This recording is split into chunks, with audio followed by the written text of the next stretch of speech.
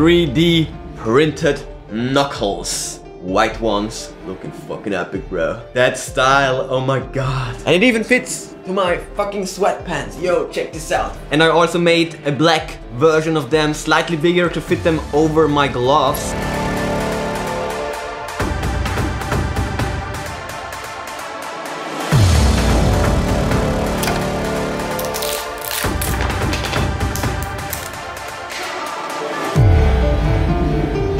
Prototyping and development can be seen in my 27th vlog. Go check it out, yo. Rose, they have a very low profile, so you can carry them concealed very easily, and they are light as a feather. They are so light, and the best thing, you can dual wield them. Dual wielding knuckles, like, oh my fucking god, how cool is that? Cons, well, if you are using them on your opponent, chances are that he's going to pull a knife, or maybe your opponent has, you know, real knuckles, brass knuckles, and in both cases you're pretty much fucking screwed. You're fucking screwed. But if the police gets you on the other hand, well then this is obviously just a fucking joke. I mean seriously, it's plastic, it's fucking plastic. I don't know if anyone can take this seriously, but if they do take them away from you, then you can simply reprint them. It doesn't fucking matter. And the same thing, if you break them, you can simply reprint them for 20 cents. It doesn't fucking matter. And that is a pro. But the real question is, how functional are they really? Let's find out. Oh, wait a second.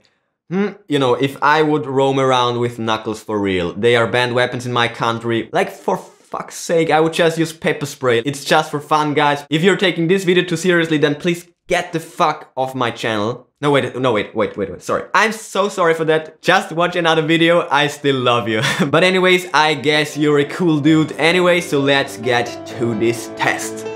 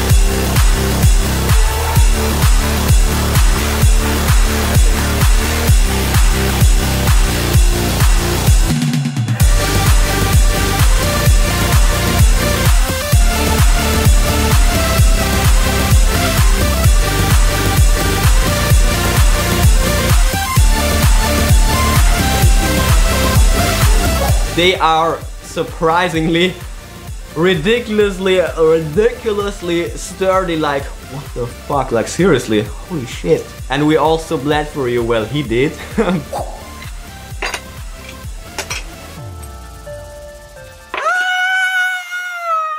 Fuck. Oh, dude. Ooh. Hello, Mr. Chris.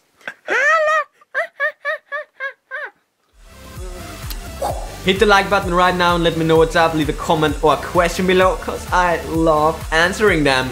And subscribe for the viral vibe. Oh yeah.